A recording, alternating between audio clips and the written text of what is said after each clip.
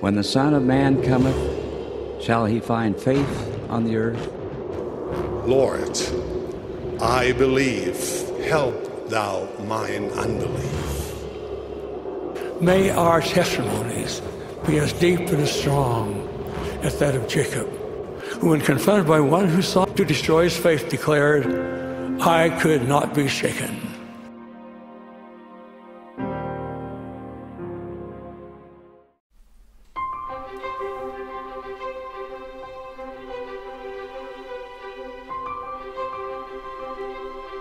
Hello, everybody. I'm Jared Halverson. So grateful to have you back for some more scripture study time here on Unshaken. This is our second episode for this 2021 Come Follow Me year of the Doctrine and Covenants. And the fact that you're back for more is a good sign. I used to joke with my Institute students that when they come back for the second class, it always feels like a second date to me, which means that the first date must have gone good enough that they're coming back for more. As one who has had more first dates than second dates throughout life, that's always a relief to me. So I'm grateful for your response to the first lesson from the Doctrine and Covenants. And now this second one, we're actually shifting from the Doctrine and Covenants to the Pearl of Great Price as we study the life of Joseph Smith, at least the part regarding the first vision, the first 26 verses of Joseph Smith history. Now last week we talked about Joseph Smith's transition from a translator to a revelator, translating ancient scripture in the Book of Mormon to revealing new scripture in the Doctrine and Covenants. But what we see today in Joseph Smith history is in some ways more of the prophetic role, that it's his life and not just his teachings that are worth being canonized. So often through the Old Testament, New Testament, Book of Mormon, it's narrative, it's stories. And the fact that stories can be canonized lets us know something about Scripture. It's not just theology, it's not just doctrine being preached to you, it's more than pure revelation. It's life. It's that reality that we talked about at the end of last week's lesson in Alma 32. And in some ways it's so fitting. One of my favorite phrases from the introduction to the Doctrine and Covenants says that these sacred revelations were received in answer to prayer in times of need and came out of real life situations involving real people.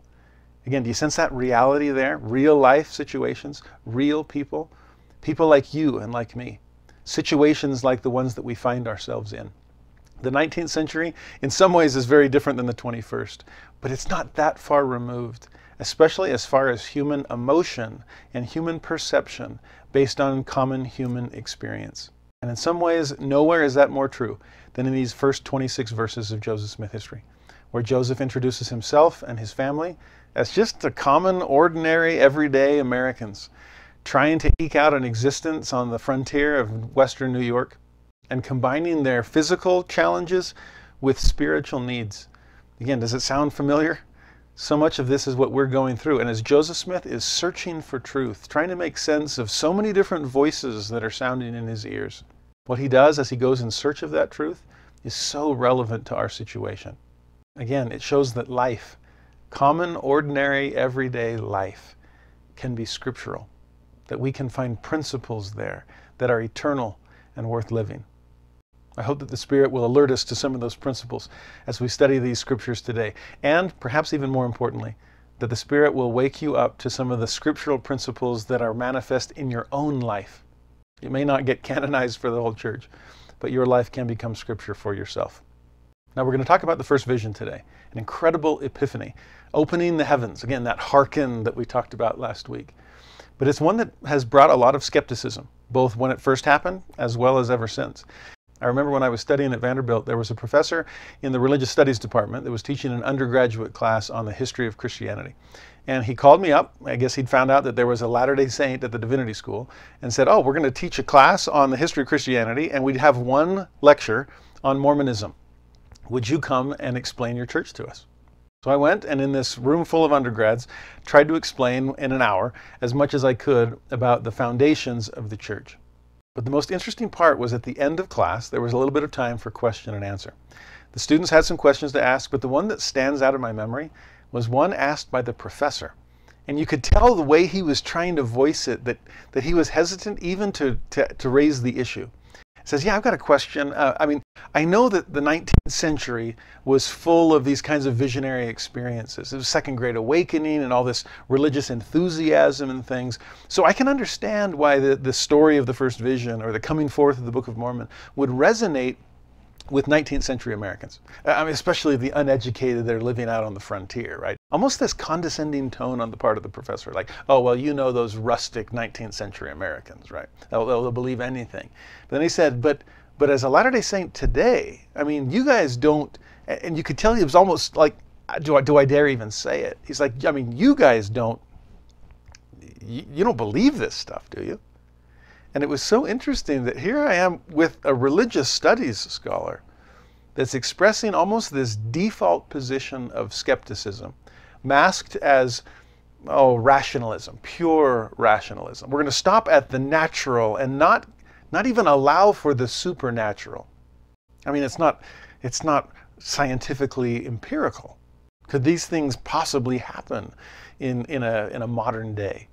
And I just sat there almost speechless for a second as I thought, wow, here's a religious studies scholar that doesn't really believe in the core of religion, which is the miraculous, the ineffable, the divine, the transcendent, something that transcends common, ordinary, everyday experience. And as I gathered my thoughts and summoned my courage, I looked at this professor and smiled and said, oh yeah, we still believe this. We really do believe that these things really happened. I think it took that professor aback. Probably took some of the students aback. But I was grateful to declare, in an academic setting, a testimony of sorts of the truthfulness of the kinds of things that we'll be studying today. And ironically, what we'll see at the end of today's class about this Methodist minister that Joseph first shared the story with, that just automatically, again, default position, skepticism in the disguise of pure rationalism, saying those kinds of things just can't happen in our day. Anciently, sure, I'll accept that. But in modernity, no. Heavens are closed. God has been muzzled. No more prophets and apostles. Now, to add to the irony, among those who want to attack the first vision in our day, especially among former members of the church, there seem to be two main complaints that they raise. Now, both of these concerns that people raise are largely historiographical. Not just historical, but historiographical, which means the writing down of history. And their first concern is, why didn't Joseph Smith write it down earlier? And along those lines, there's this concern of, well, why didn't he talk about it more? How come so many of the records that we have of him talking about the first vision come relatively late? But again, you realize how people responded to it the first time Joseph Smith did talk about this? Yeah, I'd probably not talk about it as much myself as well. Especially when, and you can tell this from his earliest account of the first vision, at the beginning it seemed like it was meant to be more of a personal experience. And with the passage of time, some distance for perspective, Joseph Smith could realize that experience in 1820 was so much more than just about me. It was more than me and forgiveness for my sins. This was so that God could usher in the dispensation of the fullness of times, so that all of his children could feel that redemption, could feel that forgiveness of sin. And the second so-called issue that people raise with the first vision is the fact that there are multiple accounts in existence, with some difference in terms of the way it is described, which honestly we should expect as Joseph is teaching and explaining the first vision at different times to different audiences with different purposes in mind. There's a lot of great resources out there if you want to study more deeply these other accounts of the first vision. I love them all.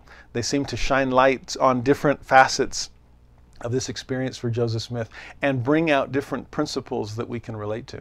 The Gospel Topics essays on the church website are an excellent resource on that. The Joseph Smith Papers Project online is awesome. There are other great videos out there that do a good job of summarizing what comes out of these different accounts, as well as full books that have been written about it as well. Some bringing out and analyzing the differences in each account, and others seeking to harmonize them. Again, both of those two approaches have been taken with biblical studies as well. And both are very valuable and helpful.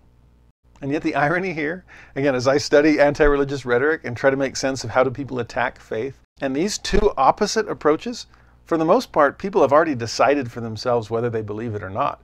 And if the goal is to disprove things, they don't care how they get there. And so they take either option. Because on the one hand, if they're complaining that Joseph Smith didn't write down accounts of the first vision, he didn't talk about it. And on the other hand, well, he's written all these multiple accounts of the first vision. It's almost like, make up your mind. Did he not talk about it enough? Or did he talk about it too much? And to be honest, and this is really what matters most to me, particularly for those who say, well, I can't trust any of these multiple accounts of the first vision. I simply kind of pause things and ask them, well, do you believe that visions are possible in the first place? If you don't, that's fine.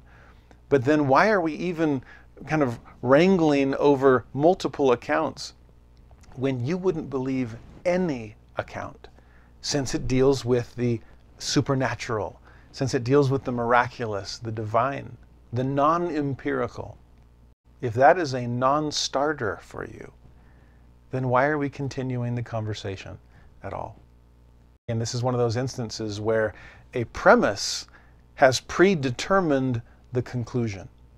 And if your premise is that God cannot speak, or that God cannot appear, or that there is no God to begin with, then I guess we're kind of done with the conversation.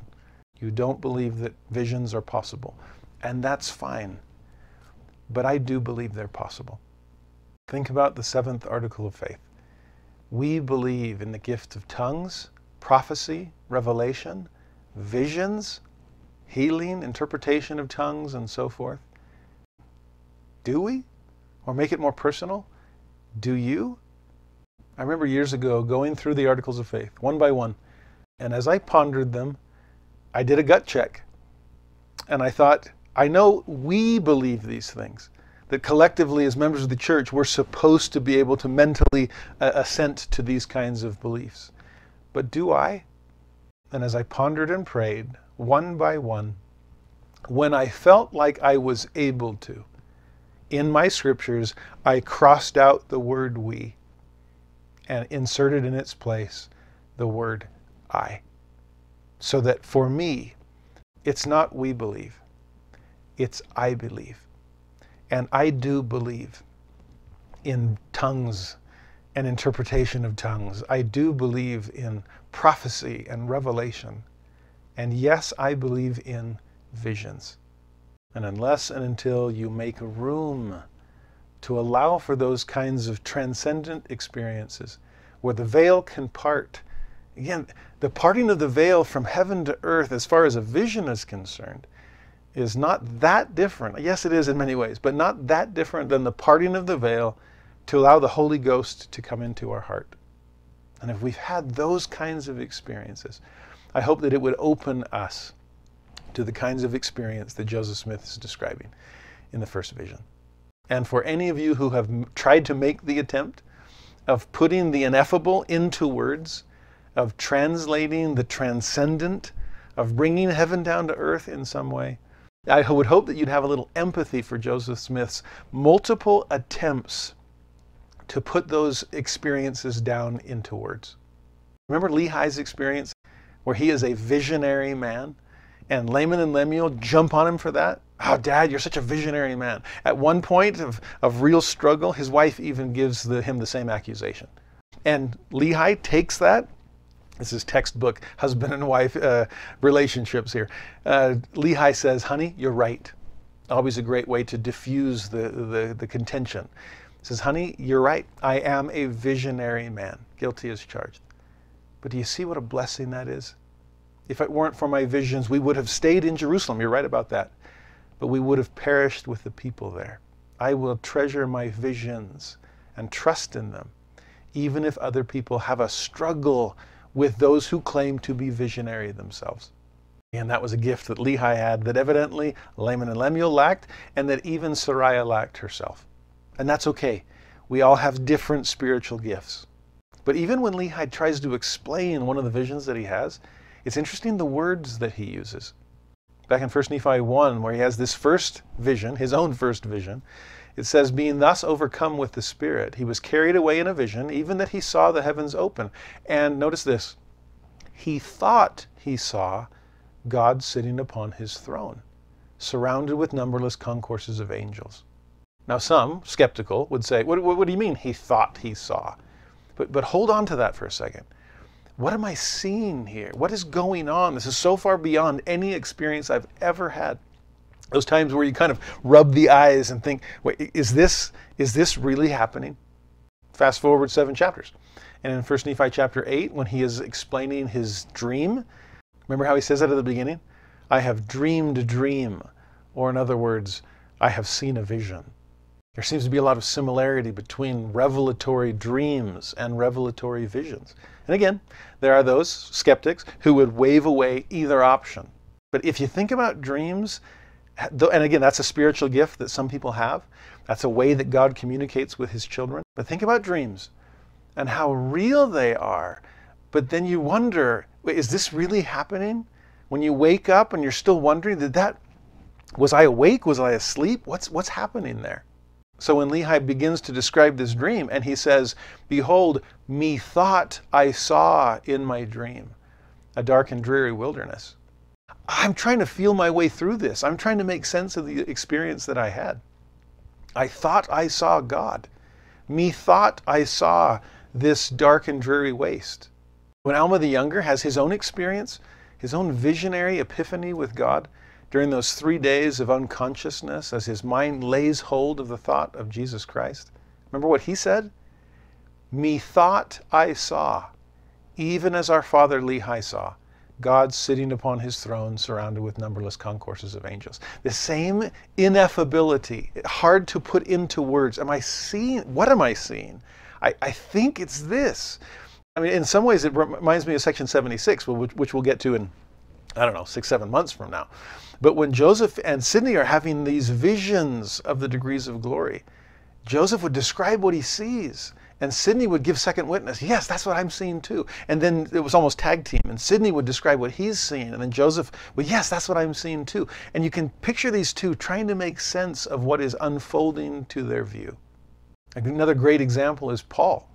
When Paul is having a visionary experience, in fact, speaking of Paul's visionary experiences, his vision of the risen Lord on the road to Damascus, there are multiple accounts of that vision as well. And they don't all agree perfectly with each other. And that's okay. I believe in Paul's vision just like I believe in Joseph Smith's. Look at how either man lived the rest of their lives. Whatever they saw or tried to make sense of, it changed them permanently. And so I will give both men the benefit of any doubt as they're trying to make sense of the experiences that they've had. Later, this is in 2 Corinthians chapter 12, Paul speaking of himself in the third person. He says, I knew a man in Christ above 14 years ago. And then this, whether in the body, I cannot tell, or whether out of the body, I cannot tell. God knoweth. Such an one caught up to the third heaven. This is Paul's vision of the degrees of glory, as he's caught up to the third heaven. But am I in the body? Am I not in the body? I don't know. I can't tell. God knows what's going on, but this is so far beyond the natural man. Remember Moses in his vision, his epiphany. I had to be transfigured to be able to even endure the presence of God. What is this transfiguration? In fact, that's the word that's used in 3 Nephi. When the 3 Nephites are changed. But what does this change entail? Remember, Mormon is trying to make sense of this himself. In fact, the 3 Nephites themselves were trying to make sense of it. 3 Nephi 28:15, whether they were in the body or out of the body, they could not tell, for it did seem unto them like a transfiguration of them. Later in Joseph Smith's life, he uses similar language as he has a vision of the celestial kingdom. He says, this is now in section 137 of the Doctrine and Covenants. He says, the heavens were opened upon us, and I beheld the celestial kingdom of God and the glory thereof. And then this phrase, which should now be familiar to us, whether in the body or out, I cannot tell. You see what I'm trying to make sense of? Again, just study. If the idea of visions is too much for you, as it was too much for that professor at Vanderbilt. And again, I can't blame you. It's beyond the mundane. It's beyond the natural. That's what makes it supernatural. It's not purely rational, but it's not irrational. It's simply super rational, beyond rationality, not beneath it, not below it, not in its absence.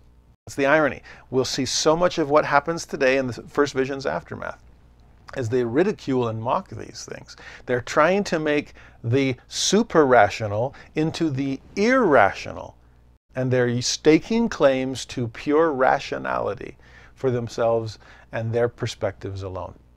So much of human existence is non-rational. So yes, some of it downright irrational, but so much of it, love and beauty, human experience, the humanities as opposed to the sciences, those do not have to be purely rational. As I've joked with friends before, those that are pure rationalists, or at least claim to be, since I don't actually think that exists in the human race, but those who want to make everything purely rational, good luck with your marriage. Good luck with your relationships. The fact we are humans and not mere robots should open ourselves to the non-rational experiences of life. Love, poetry, art, beauty, faith, spirit.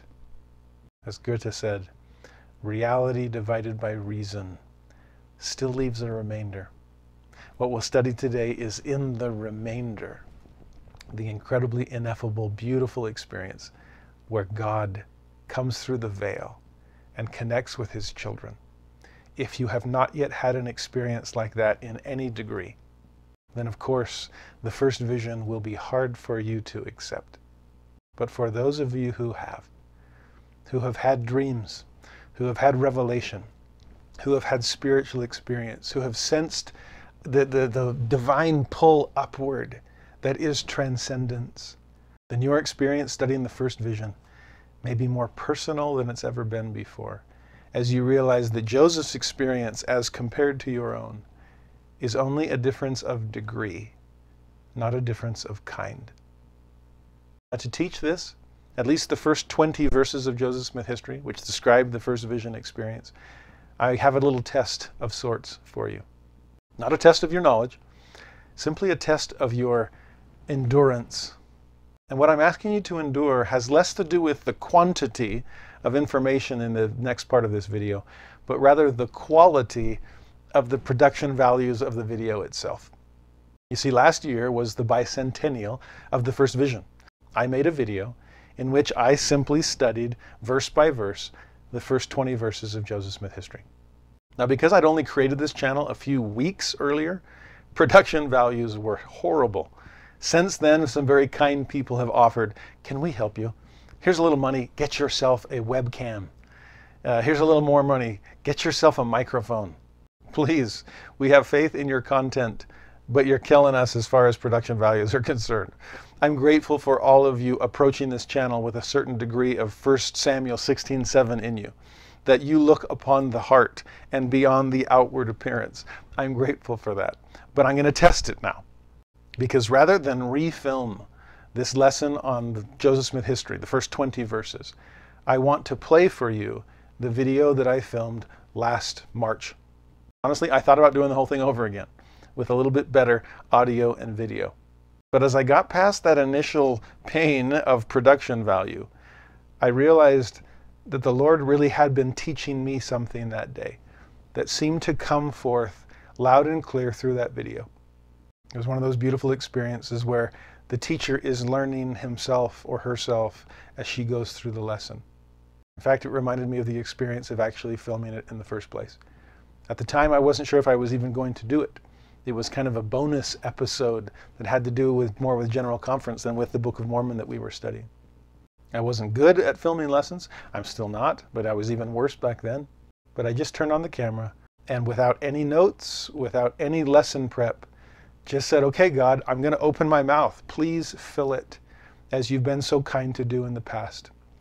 And honestly, I felt that he did in ways that I still pray he does for me anytime I have to sit down in an empty room and stare into a blank camera. So there's the trial of endurance for you. For the next hour, will you look past the video and hear past the audio and watch and listen for the principles that we can find in the first 20 verses of Joseph Smith history. And when that portion ends, I'll come back with, again, hopefully slightly better video and audio to teach the last 6 verses, the immediate aftermath of the first vision. There's some beautiful principles there too. So think of this as a flashback of sorts, and like in so many movies that do that, we're going back to black and white, though not quite. And I'll see you back here in an hour with verse 21. If you can remember back to January 1st, 2020, seems like a lifetime ago, President Russell M. Nelson sent out a tweet, a Facebook post, a blog message inviting all of us as members of the Church of Jesus Christ to celebrate this year as the bicentennial year of the first vision of Joseph Smith. As we commemorate this ongoing restoration that we're a part of, President Nelson invited us to do several things, one of which was to read afresh the account of the first vision as published in the Pearl of Great Price. And I'd like to do that with you today. In fact, I got a new set of scriptures without any markings so that I could truly read afresh this account. I don't have any of my notes. I have taught Joseph Smith history many times in the past in various classes, but I want to come at it with fresh, new eyes to be able to see what the Lord would have me learn, and perhaps you learn as well as we do this. So I hope you'll join me. Verse 1. Owing to the many reports which have been put in circulation by evil-disposed and designing persons in relation to the rise and progress of the Church of Jesus Christ of Latter-day Saints, all of which have been designed by the authors thereof to militate against its character as a church and its progress in the world. Notice the reason Joseph is writing this is an odd way to begin a history. This is not in the beginning. This is not a long time ago in a Western New York hamlet far, far away. There's a reason for our teaching this. There's a reason to produce this history, and it's because there are reports that are in circulation put out there by evil-disposed and designing persons. Anti-Mormonism is as old as Mormonism. Darkness has as much experience as light in many ways. And what Joseph was up against in trying to explain what was happening, the church was growing by leaps and bounds. I've spent the last 10 years or so studying anti-religious rhetoric, anti-religious conflict. How do people attack one another in issues of faith? And I'm amazed that usually there is a spike in persecution when there is a spike in growth. There was a huge amount of anti-Shaker rhetoric, anti-Shaker literature when Shakerism was growing. I think there's one Shaker left, some poor little old lady in Maine right now. There's not a whole lot of anti-Shaker rhetoric anymore. Now we love them, we buy their furniture, it's a quaint little piece of Americana. But as the church grows, there are those who will militate against its character. Notice, by the way, to militate against its character as a church. That's an interesting thing that's happening in our day, especially in the wake of all that's come out from the Wall Street Journal and the wealth of the church. Years ago, there was an article, I think in Time or Life, some big magazine, Newsweek maybe, that said Mormon Inc. Incorporated, that militating against this character as a church. Is this a money-making venture? What is this? Even people inside the church that sometimes treat it as though it weren't a church. Sister Bonnie Oscarson gave an amazing talking conference years ago about how do we view, is this a quorum of the 12 or is this a board of directors? Is this a church or is this a social club? Again, there are reports in circulation. There are people attacking, and it's always been that way. For one of my master's theses, I did a study of every newspaper article I could possibly find during the lifetime of Joseph Smith that described the coming forth of the Book of Mormon. There are hundreds of them. And I was amazed to see the character of those trying to militate against the church. To be able to see how frequently, how almost invariably, the word that was spreading around the United States at the time about Mormonism was evil disposed, it was designing, it was militating against its character as a church. And as a result of that, Joseph says, middle of verse 1, I have been induced to write this history to disabuse the public mind. What a verb, to disabuse. This suggests that the public mind had been abused. I really got that sense in all the research that I did for that master's thesis, that the public mind, I wanted to see, again, if you just read the newspapers, if you never knew anything else about the church, but you just saw what was kind of in the water, in the air, what did people assume about it? What were you hearing? And it was amazing how abused the public mind was. It's been that way ever since. And so what Joseph Smith is trying to do in giving them a true history is to disabuse them. I think sometimes we have to unlearn before we can relearn. Sometimes there are false impressions, and honestly, I was amazed to think of any of our pioneer ancestors. If a Latter-day Saint missionary knocked on their door What would they have to get through or get over or get around as far as their misconceptions or preconceived notions would have been based on the things that they'd heard or read about the coming forth of the gospel of Jesus Christ? Well, first thing then, to disabuse the public mind, and second, to put all inquirers after truth in possession of the facts. I love this. Joseph just wants to put in possession of the facts any inquirer after truth. This is what happened. You can do with it as you may. In fact, he says, I want to put you in possession of the facts as they have transpired in relation both to myself and the church. This is going to be about his history, but also about the church's history. Those two are inextricably linked. That's why often people trying to take down the church, they want to take down Joseph Smith because the two are so intertwined. In relation both to myself and the church, so far as I have such facts in my possession. Now that's an interesting admission too, historically. I want to give you the facts as they've transpired and as I have them in my possession. It almost seems like there's a temporal split there. As this is what happened, and here's the facts as I have them. And sometimes that's all we can have. So often we don't have all the facts as they transpired. We have what's in possession. I study history. That's where my degrees are. And to see, we are at the mercy of documents. And so to be able to have what we have, I'm grateful for. There is so much more I wish we had. So many more documents, so many other things. But to be open to whatever else comes, I'm grateful for the transparency of the Church History Department right now and the Joseph Smith Papers Project. It's amazing how much information we're being flooded with so that we can have the facts as far as we can possibly possess them. Verse 2, in this history I shall present the various events in relation to this church in truth and righteousness. I'm going to present them. A friend of mine pointed out that later on in this chapter there are two other P words. This one is simply present. Joseph is not trying to prove, that's one of the others. He's not trying to promote, that's the other. He's simply trying to present. Arthur Henry King was a convert to the church, an incredible literary scholar who joined the church and later became an English professor at Brigham Young University. And he talks about how simple and straightforward, rhetorically, Joseph Smith history really is. He says, I was amazed that I wasn't trying to be pulled or pushed or proven. I was just having information presented. Those aren't his words. Those are Joseph's words. But to see the way Dr. King said, I have spent my whole career trying not to be impressed by things. Does that sound like your English professors? He said, but I couldn't help but be impressed by the straightforward simplicity of Joseph's account in the Pearl of Great Price.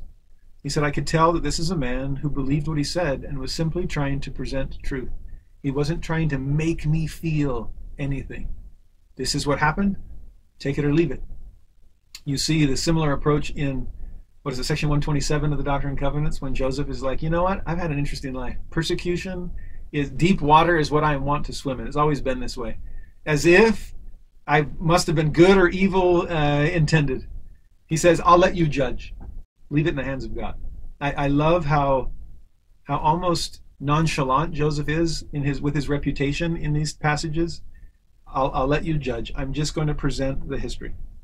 He says, I will present the facts or the events in relation to this church in truth and righteousness as they have transpired or as they at present exist. Again, seems to be this juxtaposition as far as historiography is concerned. These are the things as they transpired or as they now at present exist. And there's a difference there. I think sometimes we're so close to the action, we don't have the perspective yet to see if it means anything. I'll say this. Nobody called World War I World War I in the 1920s or 30s. It wasn't until there was a World War II that they had to go back and say, I guess that was World War I. Y2K was a huge scare at the end of 1999. That would have made all the history books if they'd been written as they transpired. But as they at present exist, 20 years later we can look back and say the Y2K scare was not scary at all. Nothing came of it.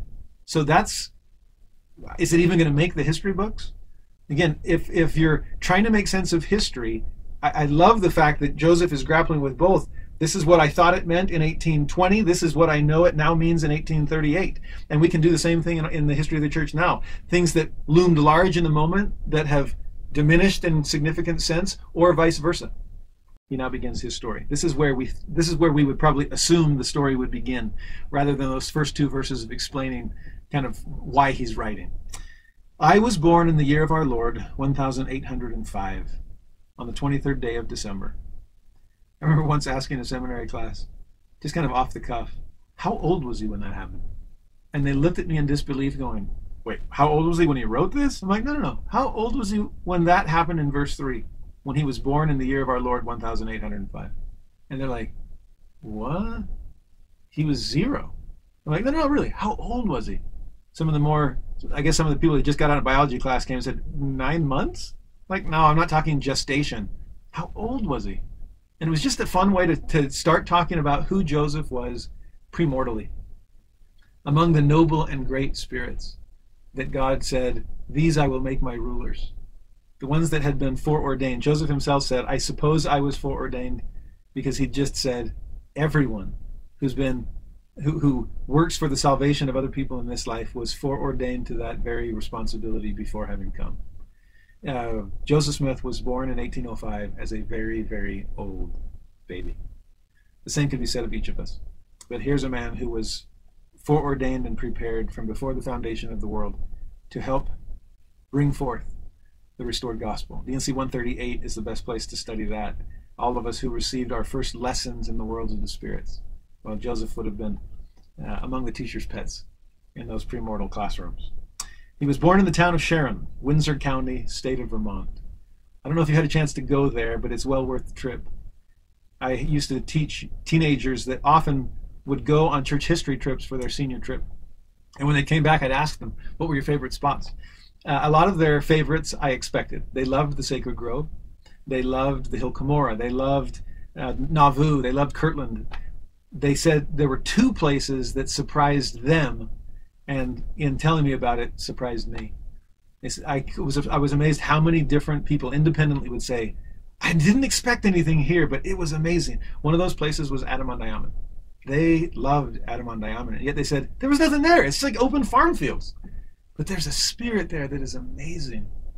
And this other place that they said that they were surprised at how much they loved it, what they felt there, was Sharon, Windsor County, state of Vermont. I am grateful to have been able to be there and just to feel the peace of that place. I didn't expect anything either. I'm like, well, technically Joseph didn't really do anything here. He showed up. If anything, give Lucy Mack the credit, okay? She did all the work that day. But there's something about those wooded hillsides in Vermont that an amazing soul came to earth. In fact, an amazing soul came to an amazing family. Verse 3 continues, my father, Joseph Smith Sr., left the state of Vermont and moved to Palmyra, Ontario, now Wayne County in the state of New York, when I was in my 10th year or thereabouts. Again, 1800 and froze to death. Hopefully you've read the book Saints and seen why they would need to move, this rendezvous with the Hill Cumorah and the need to be pushed westward. I was in my 10th year or thereabouts. In about 4 years after my father's arrival in Palmyra, he moved with his family into Manchester in the same county of Ontario. Closer and closer, inching to the Hill Cumorah. His family consisting of 11 souls. This is, I guess, big Latter-day Saint families began at the very beginning, right? Namely, my father, Joseph Smith, my mother, Lucy Smith, whose name previous to her marriage was Mack, daughter of Solomon Mack. Great family lines on both with interesting histories, and we don't have time for them. My brother's Alvin, who died November 19th, 1823, in the 26th year of his age. Interesting he'd bring up his death, not just because it's past by now and he's confirming that or clarifying that history, but also the role of Alvin's death in the coming forth of the Book of Mormon. Alvin's excitement for that coming forth. Alvin played a part far beyond the time he spent in the Smith family. Hiram, myself, Samuel Harrison, William, Don Carlos, and my sisters Sophronia, Catherine, and Lucy. This is the first family of the Restoration, and the fact that in spite of differences of personality, William was an interesting person, for example, in spite of a lot of different pulls in different directions before Joseph's experience, this was a family that supported him and followed him all the way through. Verse 5, sometime in the second year after our removal to Manchester, there was in the place where we lived an unusual excitement on the subject of religion. That's putting it lightly. This is the Second Great Awakening. This is the burned over district, as it was called, Western New York. Burned over as in these fires of revival faith. It was intense. Prior to this, you would have seen the biggest churches in America being the Congregationalists, for example. The Anglicans were the established religion in colonial period. And in the aftermath of the Second Great Awakening, particularly, you get the Presbyterians, the Baptists, and the Methodists just swelling in numbers. We'll see them factor in later on. It commenced with the Methodists. They were incredible revivalists, but soon became general among all the sects in that region of country. Indeed, the whole district of country seemed affected by it, and great multitudes united themselves to the different religious parties, which created no small stir and division among the people. Lots of stir. There was plenty of that. These were tens of thousands of people. This is in a time where most people lived in small country villages, and never to see that many people together in one place. And yet to have this stir, this massive stir where tens of thousands would come, and sometimes they would last for days and even weeks, where ministers, evangelists would be preaching around the clock, taking turns, different congregations, different denominations being represented, singing and praying and all kinds of things. They were intense. Some people used to joke that more babies were there was as much birth as there was rebirth due to revivals. People being conceived and experiences in the flesh as much as there were experiences in the spirit. Some people would come just as a spectator, wanting to see what was taking place. Others would come to ridicule and mock and make fun and just try to kind of derail the spiritual experiences that were taking place. It was intense times. And division, lots of division. Some crying low here and others low there. Some were contending, interesting word, to contend. The letters of Paul speak of contending for the faith, but contention, there's going to be both of this taking place. Some contending for the Methodist faith, some for the Presbyterian, some for the Baptist. Again, those were the three that took greatest advantage of the Second Great Awakening.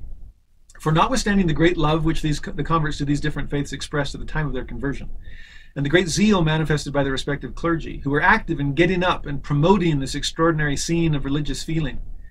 That's the other P that this friend of mine mentioned. If Joseph is simply presenting truth as he has it, there were others that are promoting things. Just how do I get people to feel religion? In fact, Joseph Smith himself said at some of these revivals, he would see other people get religion. That was the term that was used.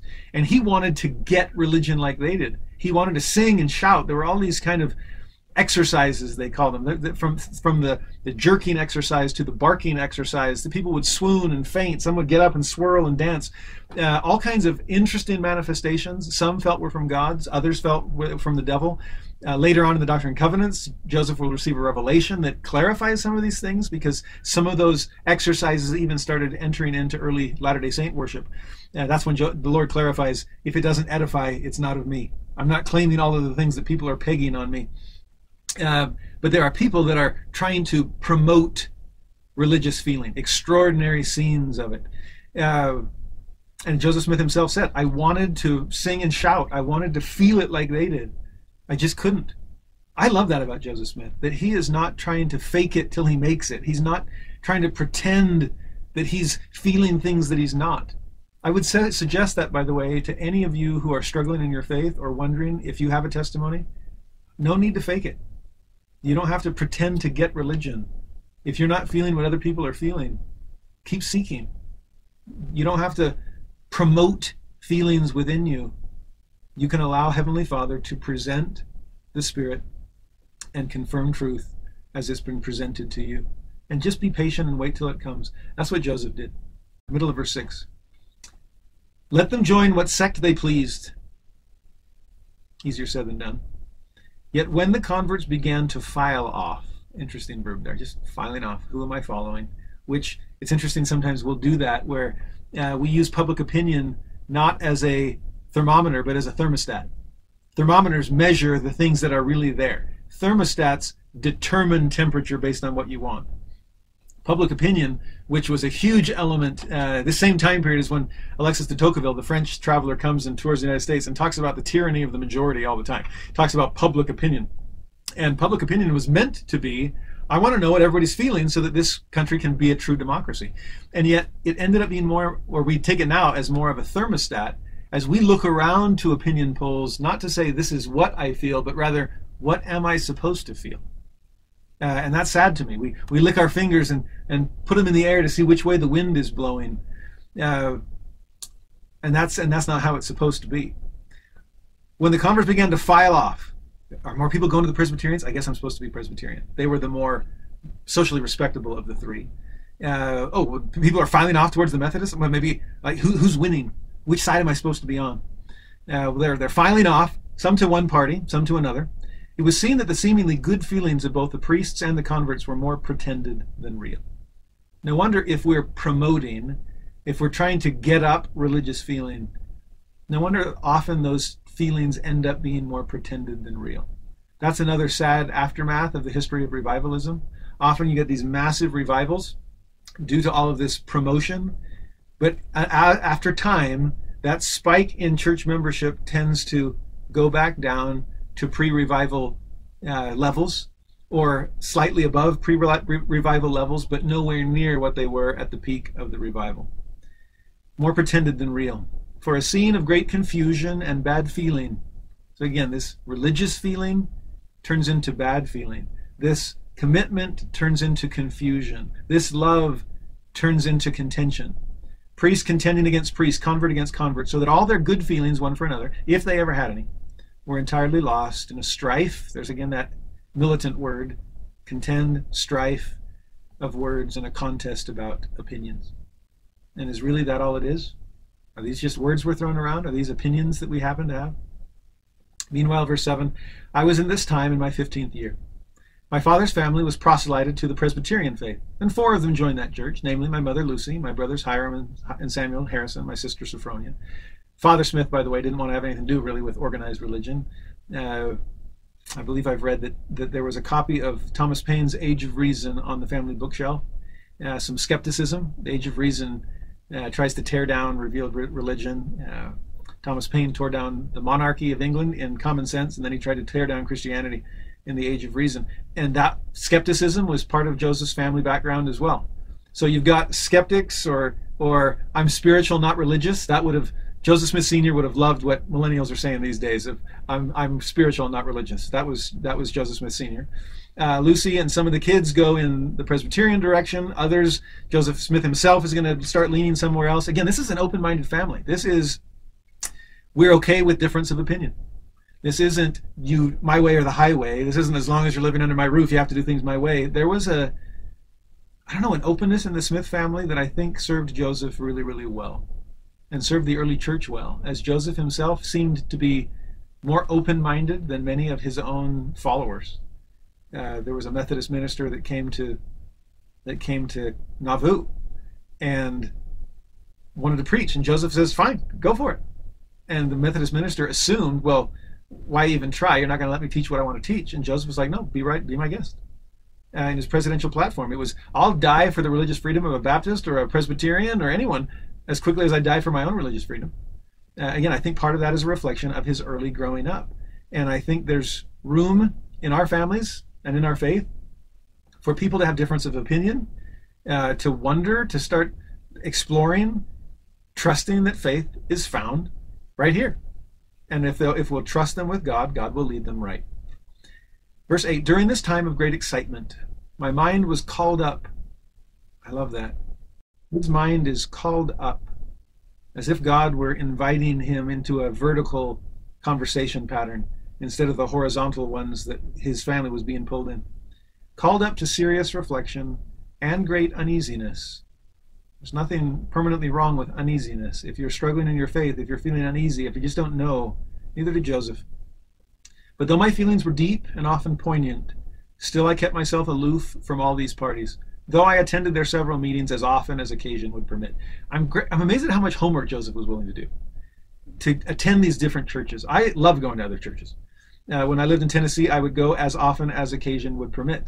And I'd go to the Catholics, and I'd go to the Quakers, and I'd go to the Baha'i faith, and I'd go to the Methodists, and the Presbyterians, and the Episcopalians, and I loved it, to just attend their meetings as often as occasion would permit, to rejoice with them, to see the good that they're doing.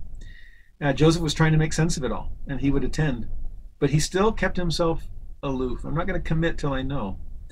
In process of time, important phrase, be patient with yourself and with the process. In process of time, my mind became somewhat partial to the Methodist sect, and I felt some desire to be united with them.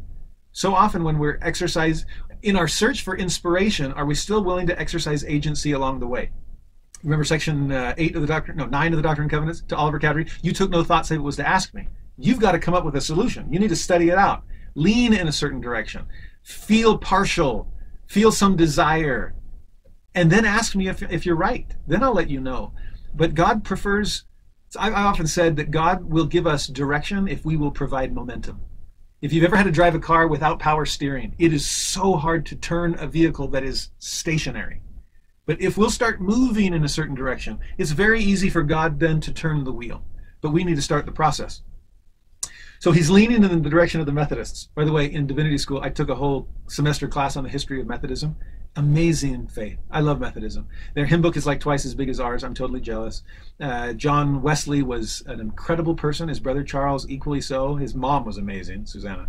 In fact, I was the only non-Methodist in class. And the first day we were going around, there were maybe 30 of us, introducing ourselves, and the professor wanted to know, why are we taking this class? 29 out of the 30 said, I have to take this class. I'm studying to become a Methodist minister, and I have to know the history of my church. When it got to my turn, I was proudly, hey, I'm so excited to be here. I don't have to be. I might be the only I think I was the only non-Methodist in the room, but also the one who came by choice and not by compulsion. And then when they were kind of looking at me in disbelief, what's a Mormon doing among the Methodists? I just laughed and I said, Joseph Smith, he's our guy. He was this close to becoming Methodist himself. And I'm just curious to see what we missed. It was a great experience. And I was well received by the Methodists in that class. He felt some desire to unite. But so great were the confusion and strife, same words, among the different denominations that it was impossible for a person young as I was and so unacquainted with men and things to come to any certain conclusion. That's what he wanted. I have leanings, I'm somewhat partial, but I want certainty. Certain conclusions, who was right and who was wrong. My mind at times was greatly excited. The cry and tumult were so great and incessant. Is this how often truth is on your mind? Is it incessant? Presbyterians were most decided against the Baptists and Methodists, and used all powers of both reason and sophistry to prove their errors, or at least to make the people think they were in error. Interesting that how much of the approach here was negative. One religion is decided against another. They're trying to prove errors. They're trying to make people think they are in error. In all of my studies of anti-Mormonism, it's amazing how negative it all seems to be. And it's so much easier to deconstruct someone else's faith than it is to construct faith in something else. So often anti-Mormonism tends to be a zero-sum game. They're either wrong or they're right. And if they're wrong, we must be right. And so often it's not a matter of proving something. They're not inviting you into anything else. They're not trying to prove. They're just trying to disprove. It's a negative approach. Also, by the way, to prove their errors, or at least to make you think they were in error, that speaks volumes. This is faith. You can't really prove or disprove anything.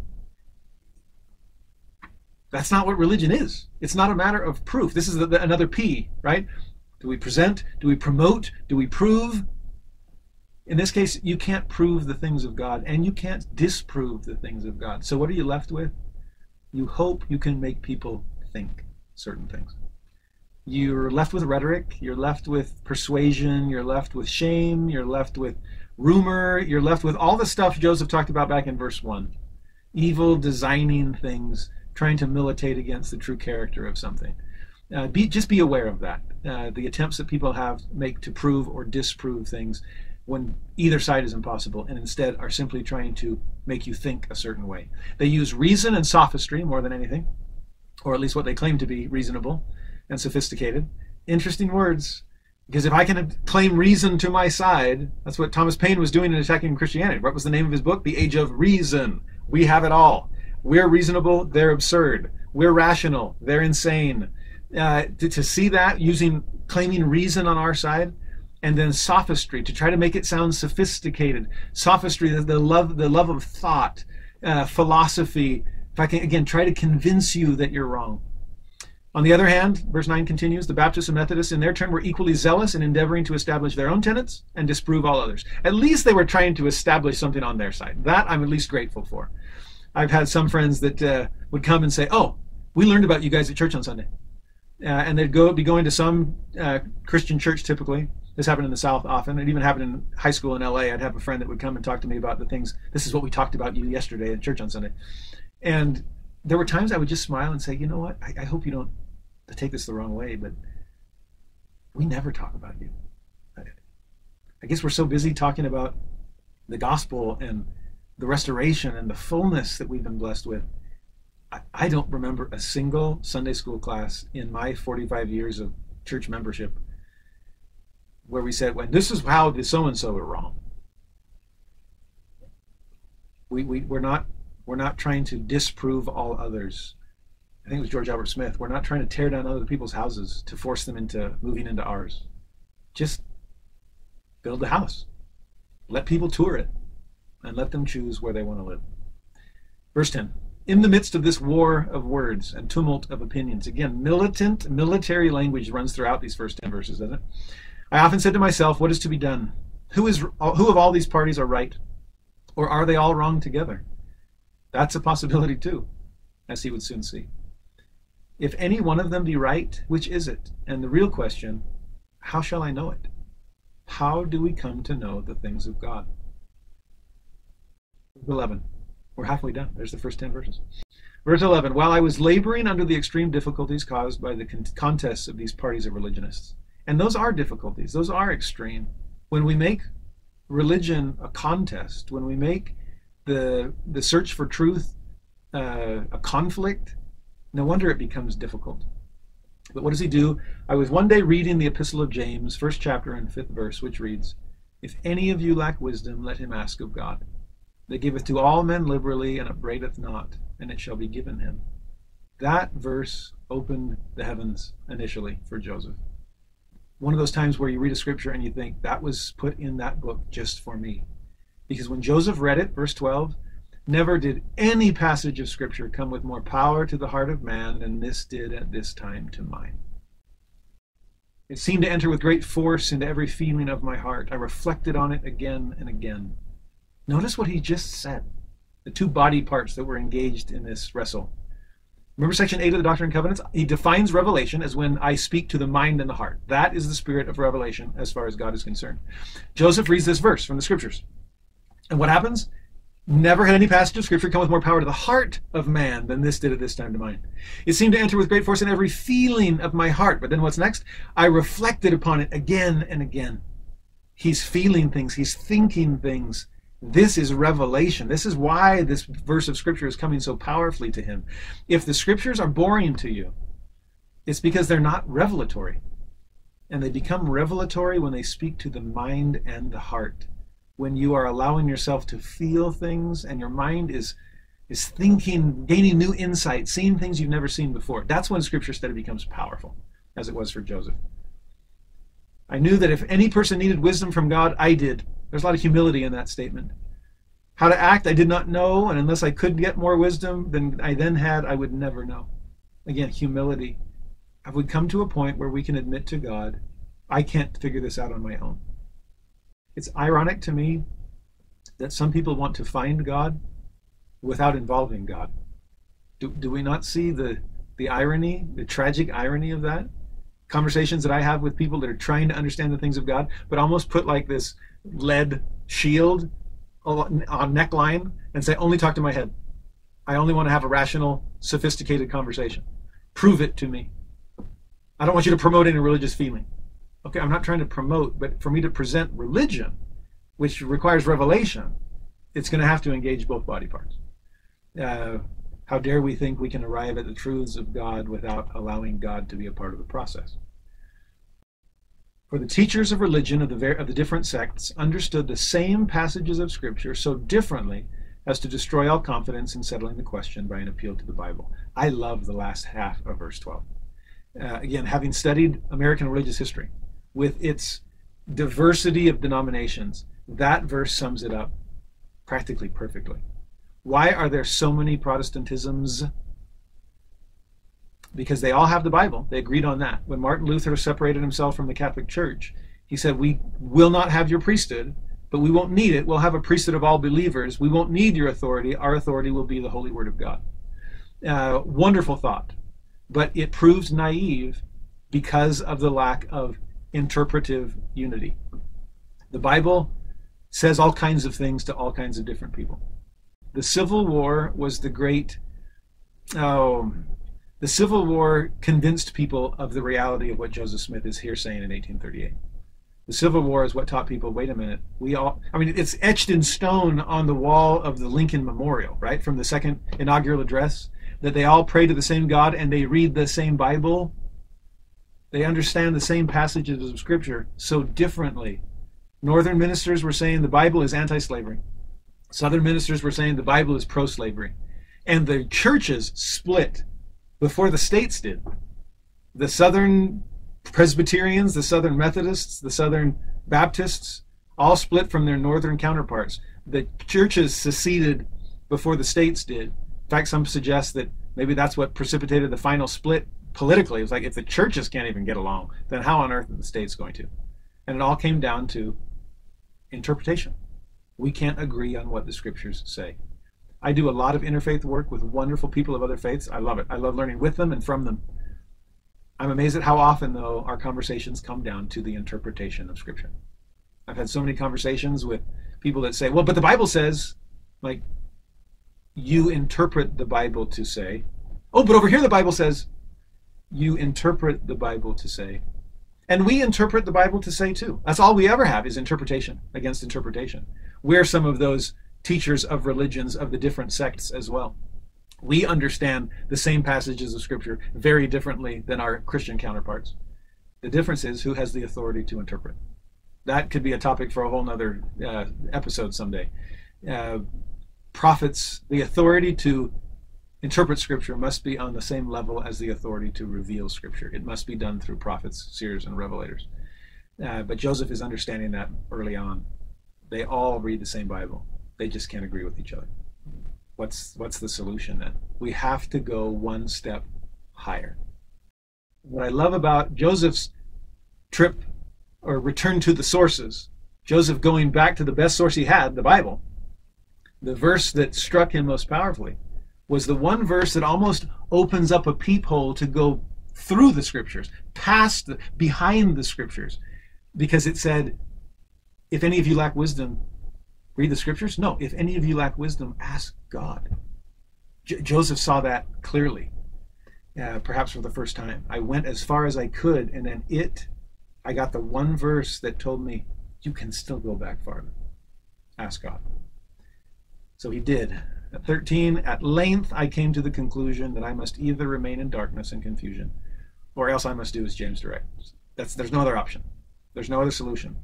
And he arrived at that conclusion at length. Do you see all these verses about process of time, how much patience is required? Don't beat yourself up if you still haven't found the truth quickly.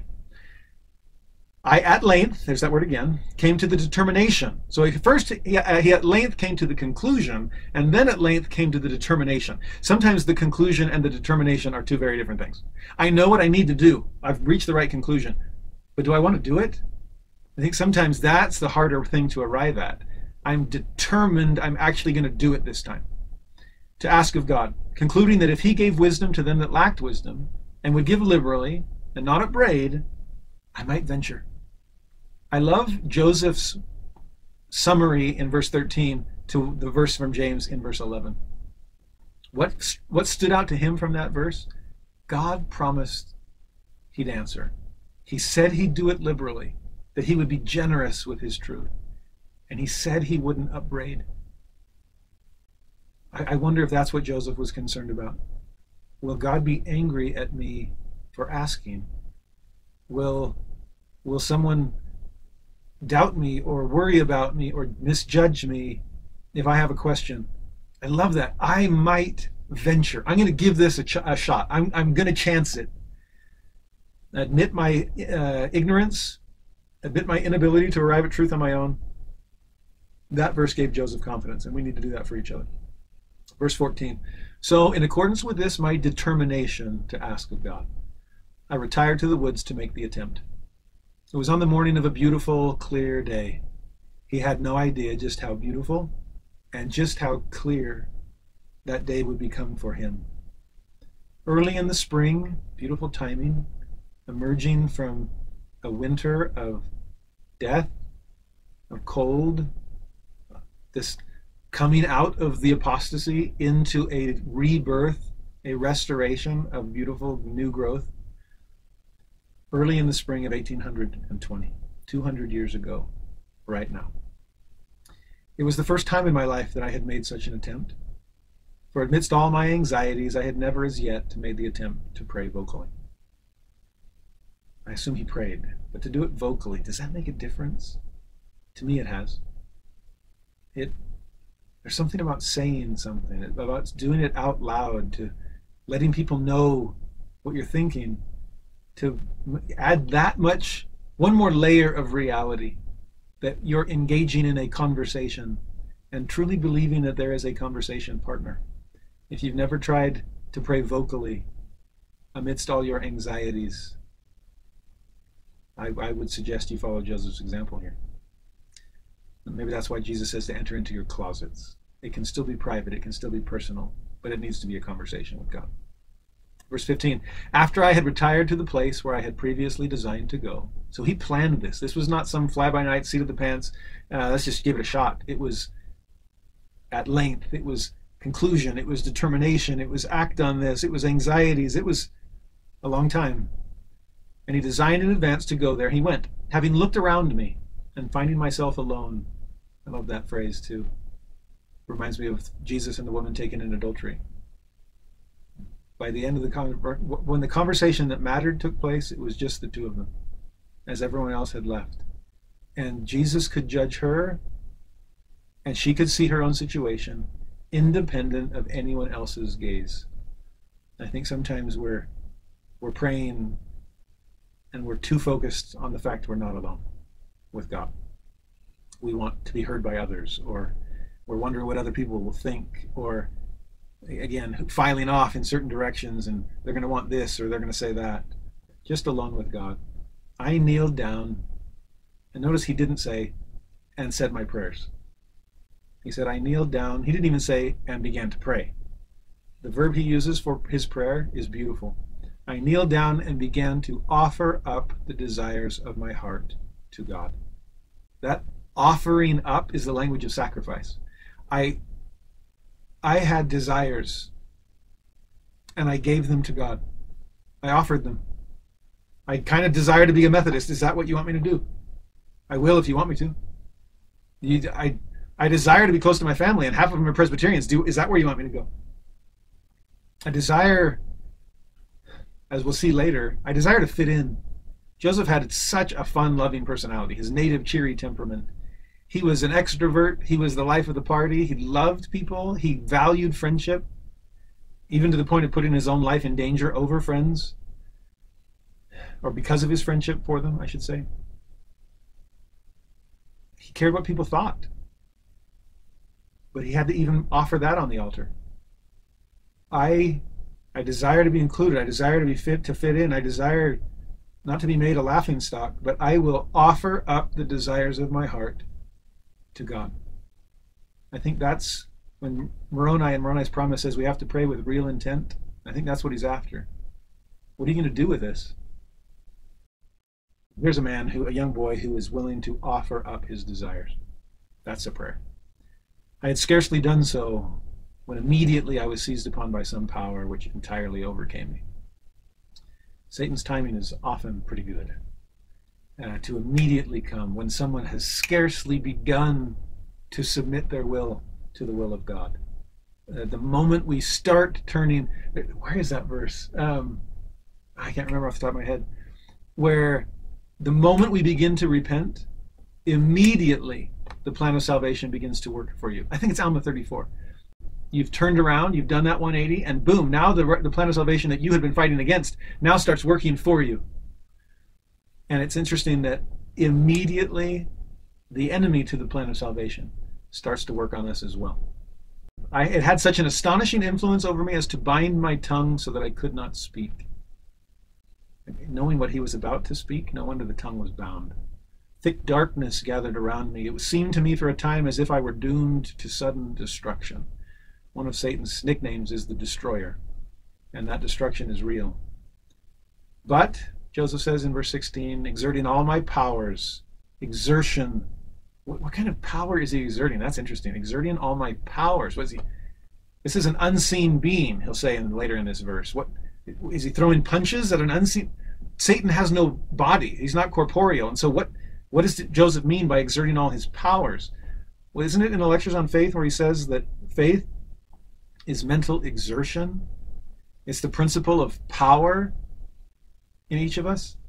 So exerting all my powers to call upon God, he could equally have said, and exercising all my faith in God to call upon him, to deliver me out of the power of this enemy which had seized upon me at the very moment, again, timing, at the very moment when I was ready to sink into despair, abandon myself to destruction, not an imaginary ruin, but to the power of some actual being from the unseen world, and who had such marvelous power as I had never before felt in any being. This is real. This is an unseen power, but an actual being. But in that moment of greatest alarm, the moment he was about to give up, and that's the moment we have to get past. The Lord usually waits until that exact moment.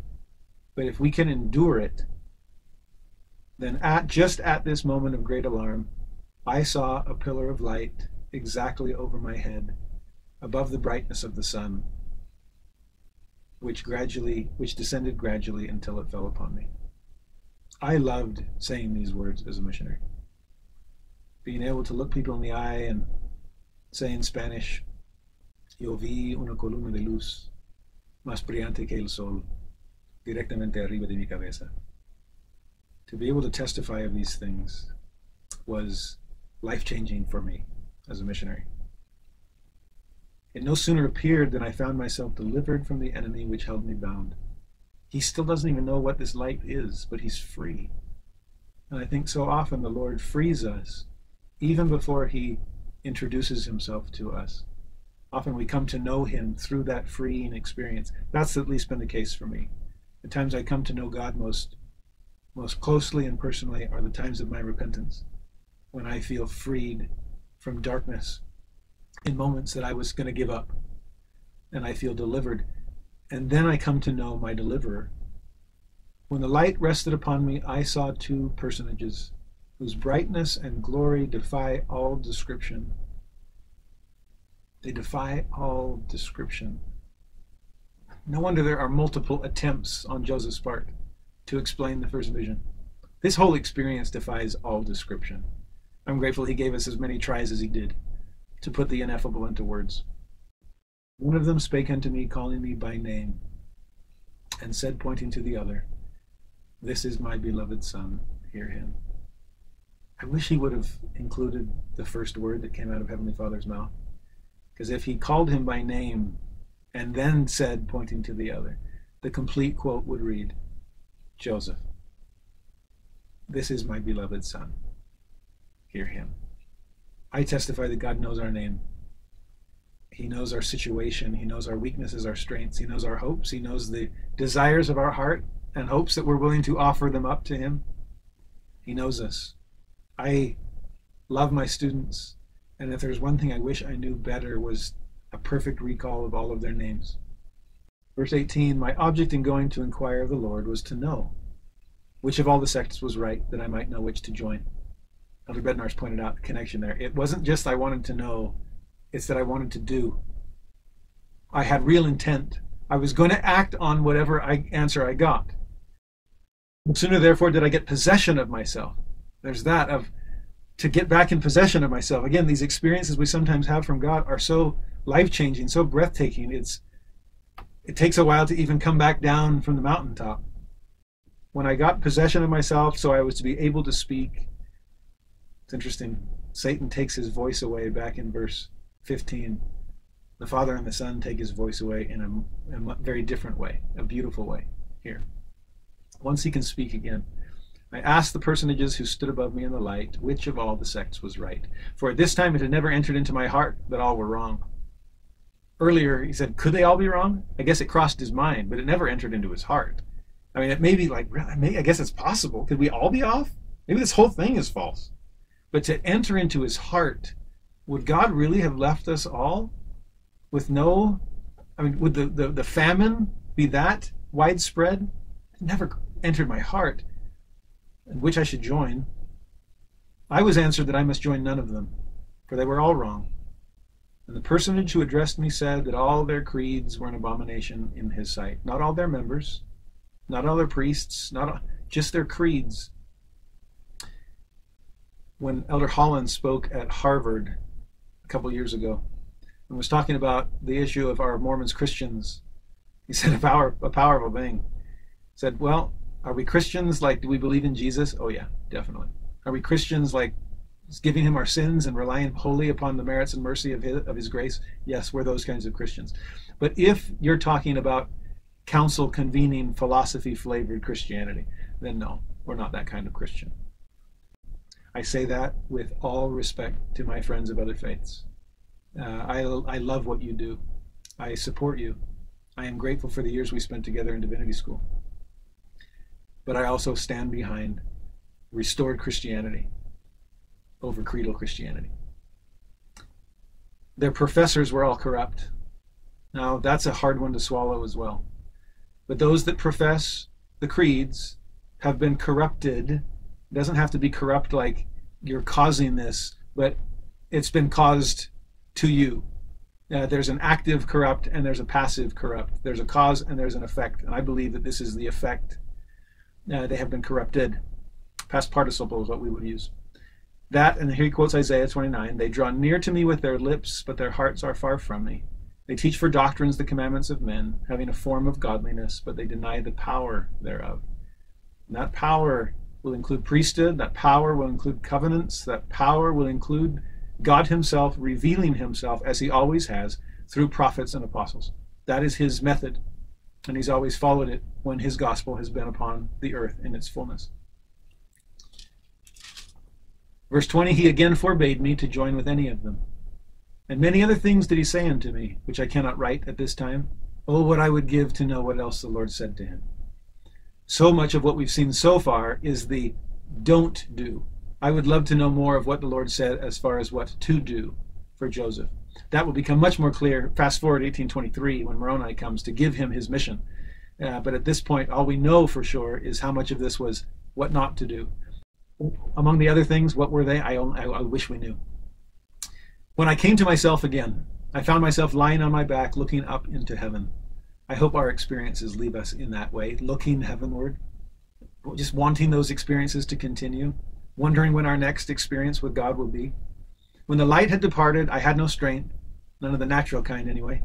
I bet the spiritual was stronger than ever. But soon recovering in some degree, I went home. What a place to go after an experience with God. And as I leaned up to the fireplace, Mother inquired what the matter was. I replied, never mind, all is well. I am well enough off. There's the understatement of the 19th century. Boy, was he well. And the world would be well as a result. I have learned for myself, he says to his mom, that Presbyterianism is not true. Nothing against Presbyterianism. I love Presbyterianism as well. I've been to their churches also. But he learned, and he's only singling them out because that was the church that his mother had been proselyted to. But he knew that there was something missing. Just like there was something missing in his own life. Something that was going to be filled eventually. He then gives us his aftermath at the end of verse 20. It seems as though the adversary was aware at a very early period of my life that I was destined to prove a disturber and an annoyer of his kingdom. Else why should the powers of darkness combine against me? Why the opposition and persecution that arose against me almost in my infancy? Here Joseph ends this section, these first 20 verses, on the same note as he did at the beginning. This persecution against the character of the church in its rise. Opposition and persecution. Why? Because Joseph really was destined to prove a disturber and an annoyer. I love those two words. having spent much of my career with teenagers who are often described as disturbing or annoying. I love those words. President Packer used to say the only problem with teenagers is that there aren't enough of them. And so if you've ever been called annoying, just tell people you're following the prophet's example. But please make sure you're annoying the right things, or in this case, the wrong things. Make sure you're disturbing and annoying the adversary in his attempts to thwart the work of God. There's so many more layers, I'm sure, that we could peel away from the 20 verses that we've been studying for the last hour. I hope that the experience has been a positive one for you. It has been for me. To me, perhaps the most powerful part was just reminiscing in between the lines of experiences I've had where the Holy Ghost has testified to me that this account really is true. When I was in high school, President Gordon B. Hinckley was supposed to come to Los Angeles, where I grew up, to speak in a big regional conference. It was going to be in some big theater or something downtown LA. I can't remember the venue. But there was going to be a regional choir. And I figured that was the closest I would get to the prophet, was to be able to sing to the back of his head. So I joined the choir. I'm grateful they let me in spite of my lack of talent. And we were going to sing 2 songs. One was How Great Thou Art, and the other was Joseph Smith's First Prayer. One song dedicated to the greatest who ever lived on this earth, Jesus Christ, and the other to one who has done more than any other person, save Jesus only, to bring us back to him, Joseph Smith. I remember I was in my stake center as a high school kid, practicing Joseph Smith's First Prayer for our little stake portion of the larger regional choir that would later assemble. And we were singing Joseph Smith's First Prayer. I was in the back left-hand corner among the basses and singing, "Oh, how lovely was the morning." Joseph said it was beautiful. Radiant beam of the sun above. And I can't remember at what point I was in the song, but all of a sudden I stopped singing because I couldn't keep singing. The Spirit was testifying to me in an unmistakable and undeniable way that what I was singing about was true, that it really happened, that this wasn't just a song that we were singing, this wasn't just a made-up fairy tale. To this day, that experience has been life-changing. I knew it, and I knew that God knew it because he was the one that was helping me know at the time that it was real. I've always loved that song ever since. In fact, if I could rewrite that 4th verse, Joseph, this is my beloved, hear him, oh how sweet the words. I've always dreamed of an arrangement where the men were singing Joseph and then a pause to let that sink in. Make it all a cappella, just Joseph. Instead of Joseph, this is my beloved, hear him, oh how sweet the word. The meter of the song forces us to run through it.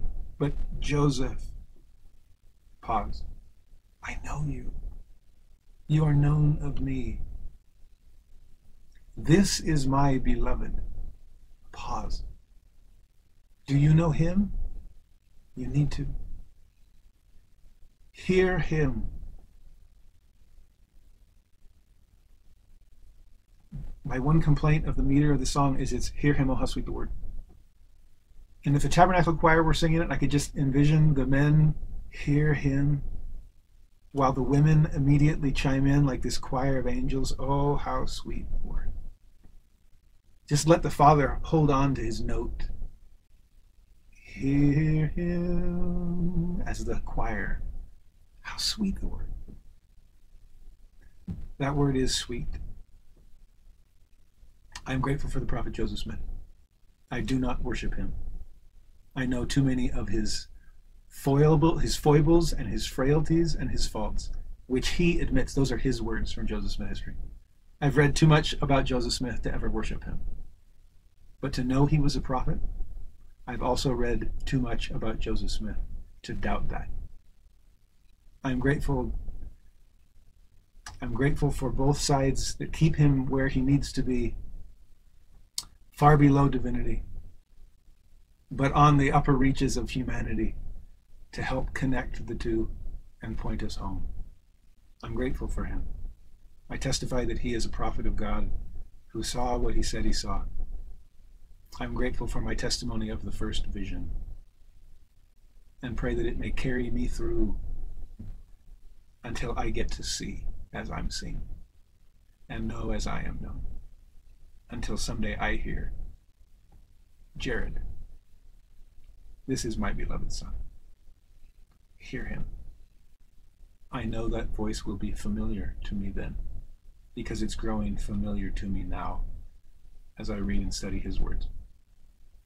May this season of bicentennial be a blessing to you as you come to know Joseph as a means to truly come to know Christ as an end.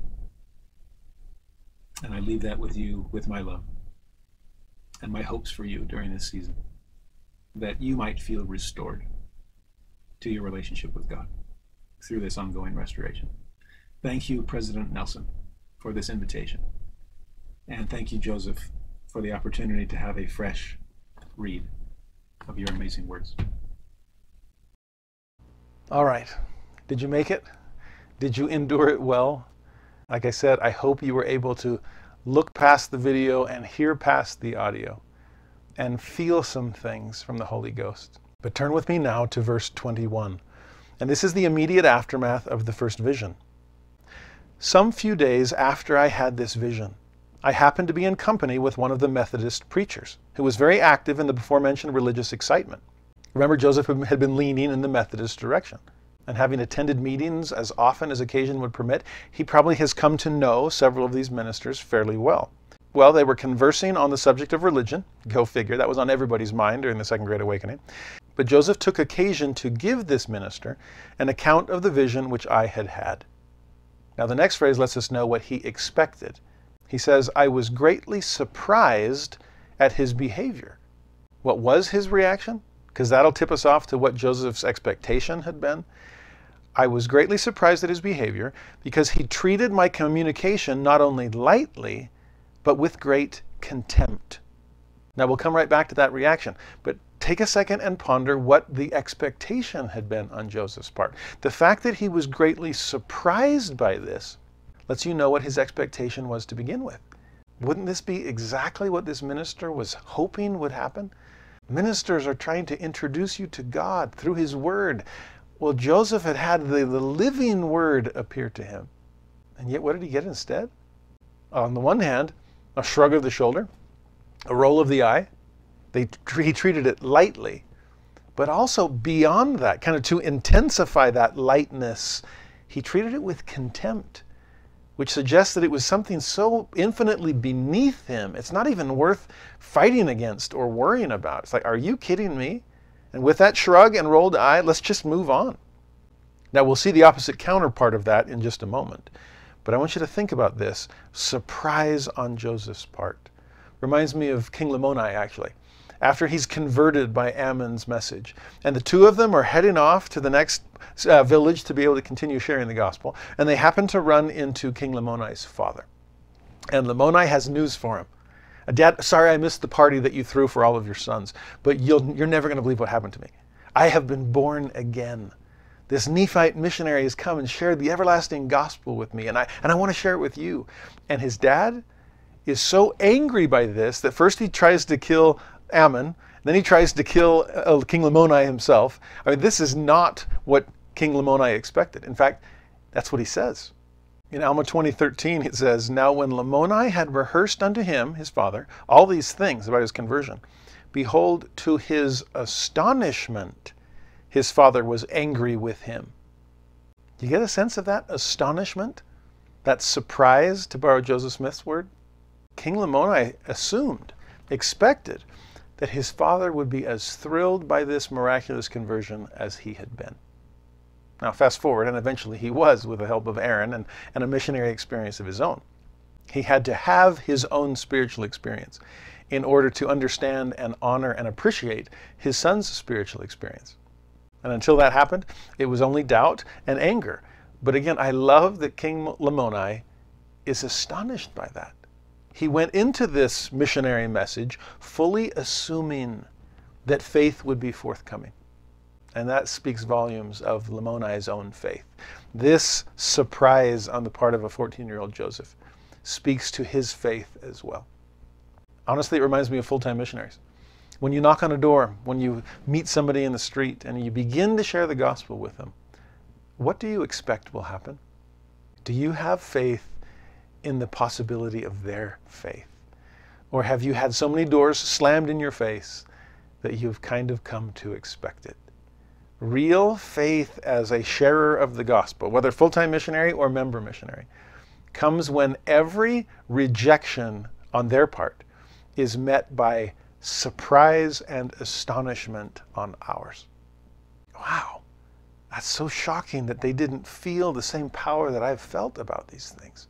Well, maybe it's just not their time. But I'll keep my faith firm and my eye open for later opportunities. And if they reject me then, I'll still be as surprised as ever.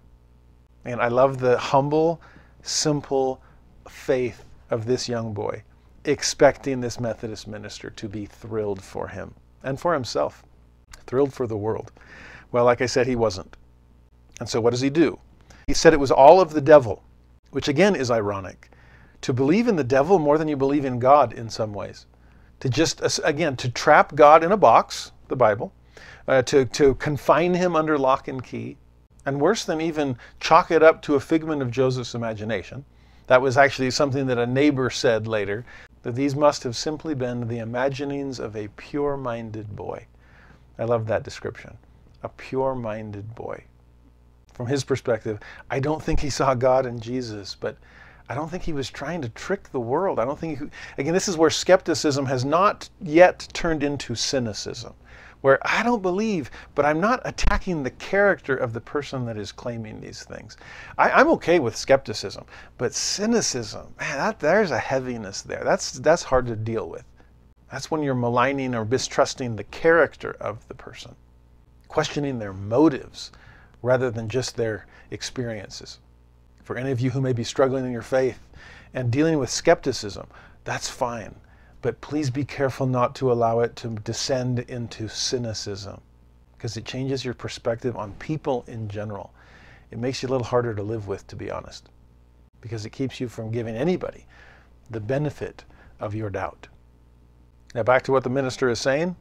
Again, if he's saying that this is just of the devil, interesting that he would assume that the devil can perform miracles and not believe that God can perform miracles himself. All because, like he says in the next phrase, there were no such things as visions or revelations in these days. All such things had ceased with the apostles. There would never be any more of them. You get a sense there that he's already passed judgment before the trial?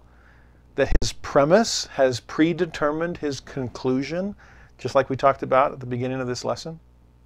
If you don't believe in visions, then by default, your a priori reasoning, before you've even had the court case, you have hammered down the gavel and said, guilty. This cannot happen. That is a prejudice. The word prejudge, prejudice, that's exactly what's happening here. I believe in a God who spake, but not in a God who speaks. I believe in a God who was, but I have a little more concern about a God who is. Remember Ralph Waldo Emerson. And then in verse 22, we see the opposite extreme from what we see from this Methodist minister. I soon found, however, that my telling the story had excited a great deal of prejudice, there's that word, prejudgment, against me among professors of religion, and was the cause of great persecution, which continued to increase. Now we'll see that same word, persecution, appear several more times in these verses, and we'll see it throughout Joseph Smith's life, and even in our day, although the form of persecution has become less violent, thankfully. But notice the two forms side by side. In verse 21, it was more of the flippant shrugging of the shoulder and rolling of the eyes, to treat something lightly, to treat it with contempt. This is so far beneath me. Why am I even wasting my time entertaining this conversation? And then in 22, you see the opposite extreme where you blow it out of proportions and make it so big that it is worth fighting against and persecuting. You see, in 21, it's this process of minimizing, and 22, it's the process of maximizing. And again, the goal is the same. They don't care. like we saw with the first vision at the beginning of today's lesson? Do we minimize the historiography? He never talked about it. Do we maximize the historiography? Oh, he talked about it too many times in too many different ways. In this case, and I've seen this so often throughout the history of anti-religious rhetoric and anti-religious persecution, that both of those things will happen simultaneously, even though they're at odds with one another. Is this a big deal that we should fight it and persecute? Or is this no big deal that we should just laugh at it and mock? You sense this irony of doing both at the same time, or one after the other? If I can't get you to think less of them, then let me have you think too much of them. I call this to dehumanize and to demonize. And either one is a good option if you're trying to attack somebody else's faith. To dehumanize them, these are laughable. These people are idiots. In fact, in some of my study of racist humor and of anti-religious ridicule, it's amazing that with racist jokes and with anti-Semitic jokes, often they go hand in hand, that this other culture or this other nationality or this other faith, they're idiotic. They're complete imbeciles. They're stupid. They're so far beneath us, we don't have to worry about them at all. But at the same time, there's all these other jokes about how cunning they are and how sly they are. It's like, make up your mind. Do they have so little intelligence that they are laughable? Or do they have so much intelligence that somehow they're weaseling their way in and these conspiracy theories and they're going to take over the world? You see a lot of that in anti-Semitic humor. And you're seeing the same thing here with a 14-year-old boy. Keep an eye out for that in the anti-Mormonism that you sometimes encounter. Is it trying to make you into something laughably less than or perilously greater than? Neither one is really true. Again, Joseph is surprised by that side as well. He's surprised by the lightness and contempt in 21. He's surprised by the persecution in 22. Notice how he describes it. I was an obscure boy. You get a sense of how he viewed himself at the time. I was a nobody. Had the most common name imaginable, Joseph Smith. I was from a poor family of no-namers. Why would you attack me? I was an obscure boy. I was only between 14 and 15 years of age. My circumstances in life were such that I would be a boy of no consequence in the world. Then why on earth would men of high standing take notice sufficient to excite the public mind against me and create a bitter persecution? And this was common among all the sects, all united to persecute me. I guess that's one thing they had in common. We don't like this boy that is claiming an open heaven. We do not want to allow for a God who speaks directly, because then he's eliminated the middlemen, namely ourselves, the clergy. The clergy had been dealing with a loss of authority and of social prestige for decades. And most of them wanted to hold on to whatever power and authority and privilege and prestige that they had. And so for a nobody, a 14-year-old boy of no consequence, well, the growth of any other church was not inconsequential to them. And notice what they tried to do. They tried to excite the public mind against them. The wicked judges tried to do that to Nephi in the book of Helaman. Remember that? Where they're trying to get everybody up in arms and like, well, why don't you attack him? Don't you see what he's doing? The wicked leaders in Jerusalem were doing the same thing with Jesus, trying to get the crowds behind them, right? If I can wash my hands of this and just make it a popular uprising against this perceived enemy of the masses, then I don't have to be the guilty one. There's no blood on my hands. And boy, is popular opinion fickle. Have you noticed that? How often and how quickly public opinion can change. It is so malleable. And so here these leaders, these religious leaders of the time, trying to excite the public mind. The internet has made that so much easier for people to be able to do. To be able to manipulate your thoughts and your emotions to the point that you're no longer thinking for yourself. I've often warned my students about this, that the internet tends to facilitate shallow and unoriginal thought. But boy, is it good at exciting the masses to think certain things. And if they can get anti-Mormon sentiment to go viral, that's what happened in Missouri, where the public mind was so excited against the Latter-day Saints that the governor signed an extermination order. That's Nazi Germany, where Hitler excited the public mind so much against the Jews that anti-Semitism could turn into a Holocaust.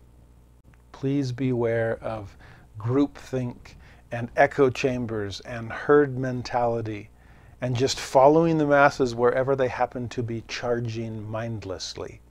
Beware of those that try to excite the public mind, especially when they're trying to incite the mind into the muscle and actual persecution results. Verse 23, Joseph then kind of pauses here and lets us know what's going on in his mind rather than just the public mind. It caused me serious reflection then, and often has since. That phrase, by the way, serious reflection, describes Joseph so beautifully. His mother, Lucy Mack, said, of all my children, Joseph was probably the least inclined to book study. That just wasn't the way he was wired, but the most inclined to serious reflection. And here he is wondering why things are the way they are as far as people's responses to him is concerned. How very strange it was. Again, there's this surprising nature. He expected something different. You see, he not only had faith in God, he had faith in humanity. But how strange it was that an obscure boy, there's a lot of similarities in how he describes himself in 23 to what he did in 22. An obscure boy, a little over 14 years of age, and one too who was doomed to the necessity of obtaining a scanty maintenance by his daily labor. See, those who want to accuse Joseph Smith of get-rich-quick schemes, are you serious? You want to get rich quick? There were far easier ways of doing that in frontier America than what Joseph is trying to do in explaining the experiences he's had with God. Again, it was strange for him, it was surprising for him that he should be thought a character of sufficient importance. You sense his meekness, his humility again? To attract the attention of the great ones of the most popular sects of the day, and in a manner to create in them a spirit of the most bitter persecution and reviling. There it is again. Are we on the minimize, the dehumanize, the lightness and contempt, or are we on the maximize, the demonize, the persecution and reviling? Either way, strange or not, so it was. And it was often the cause of great sorrow to myself. We'll see more of that next week as we continue in Joseph Smith history and get more of a sense of his personality and why he would be so sorrowful, both for him and for them, that they can't see past the popular opinion. They can't think past the incited and excited popular mind, that they won't approach his words with their own serious reflection to find out for themselves if it's true. He thought better of them than that. Verse 24 begins with the word however, and then says nevertheless. So you see a pivot here. This is the direction that the river is flowing, towards skepticism and animosity, towards contempt and reviling. However, let me put my oar in the water and start turning this boat around. Nevertheless, let me start swimming upstream counterculturally. However, it was nevertheless a fact. And keep your eye out in the next few verses for that language of conviction. It was a fact that I had beheld a vision. I have thought since that I felt much like Paul when he made his defense before King Agrippa, and related the account of the vision he had when he saw a light and heard a voice, but still there were but few who believed him. Some said he was dishonest, others said he was mad. Again, they don't care how they accuse you as long as it comes down to the same verdict at the end. You might be dishonest and scheming and an enemy to be concerned about and persecute. Or you might be crazy and someone to just be laughed at and ridiculed and shrugged away and ignored. We don't care which extreme you come from, as long as you end up at the same destination of disbelief. He was ridiculed and reviled, just like I've been, but, turn it upstream again, all this did not destroy the reality of his vision. He had seen a vision. He knew he had. All the persecution under heaven could not make it otherwise. And Paul's life, the remainder of it, bore evidence of that fact. Same with Joseph Smith. Though they should persecute him unto death. And that's exactly what they did with Paul. And unbeknownst to Joseph Smith here, as he writes in 1838, it would eventuate in the same thing for him. Though they should persecute him and Joseph unto death, yet they both knew, and would know to their latest breath, that they had both seen a light and heard a voice speaking unto them, and all the world could not make them think or believe otherwise. I think there's power in changing all of those singular pronouns, him and he, to the plural pronouns of them and they. Because Joseph and Paul really did become one in this verse. That's how Joseph saw himself. In fact, that I think is worth dwelling on for a moment as well. That when it came to times of persecution, who did Joseph relate to? Remember that great phrase at the beginning of Hebrews chapter 12, where he speaks of this cloud of witnesses that you get to be a part of. That's the point that Joseph is making. I'm stepping into that cloud of witnesses. I am a witness myself. And who does he relate to during times of persecution? He relates to Paul. If Paul can do this, so can I. If he can endure it, so can I. If he can face contempt and reviling, people calling him dishonest, others calling him crazy, then I'm in good company. And I can do this too. It's interesting, throughout Joseph's life, there are different prophets that he resonates with. Like I said, during persecution, he resonates with Paul. During times of testing and trial and sacrifices being asked, it's amazing how often Joseph Smith invokes the example of Abraham. That we as members of the church are going through an Abrahamic trial and being asked to make an Abrahamic sacrifice. And later, as Joseph is gathering the saints and really trying to build Zion, who does he relate to most? Enoch. In fact, he uses that as a code name for himself in some of the revelations that might incite more persecution later on. I am Enoch, trying to build a city to bring back to God. You see what Joseph's doing? Can we find scriptural examples? He's facing so much peer pressure that he decided to look for a different group of peers, prophetic ones, stepping into that cloud of witnesses, realizing that you do have more backup than you realize, that more are those that be with us than those that be with them. Now, this is such a great example to follow. As Joseph says at the beginning of 25, so it was with me. Honestly, the more often you can say that phrase in your scripture study, then the more powerful and more personal your scripture study has become. When you're reading about Nephi building the ship and you realize that he has this impossible task before him, but he's turning to God in his extremity, you can say, so it was with me. He's come through for me when I have a challenge in front of me. When you have so much to do in life and you're being pulled in temporal and in spiritual directions, and you read the story of Mary and Martha and you think, so it was with me. Again, there is so much power in finding scriptural peers and stepping into the cloud of witnesses. As Joseph does that, stepping into Paul's shoes for a moment, notice his conviction in 25, which mirrored Paul's conviction in 24. I had actually seen a light. Like I said, keep your eye out for the language of conviction. I had actually seen a light, and in the midst of that light, I saw two personages, and they did, in reality, speak to me. And though I was hated and persecuted for saying that I had seen a vision, yet it was true. And while they were persecuting me, reviling me, speaking all manner of evil against me falsely for so saying, see what he just did there? Once again, he called upon scriptural witnesses. He found biblical backup. He found a better group of peers to fight the peer pressure he was facing. Do you remember what Jesus said in the Sermon on the Mount?